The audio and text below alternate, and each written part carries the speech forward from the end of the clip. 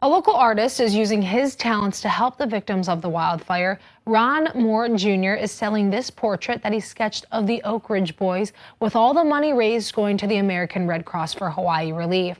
Another touching part to the story, all 4 members of the Oak Ridge Boys agreed to add their signatures. They'll be doing so this week, and once Moore gets that artwork back, he'll have it custom framed and put up for sale. Hi everyone, I'm Lindsay Watson. Thanks for watching the WKBN 27 First News YouTube channel. If you want more video news, subscribe to our channel. And don't forget to download the WKBN 27 First News app for breaking news alerts.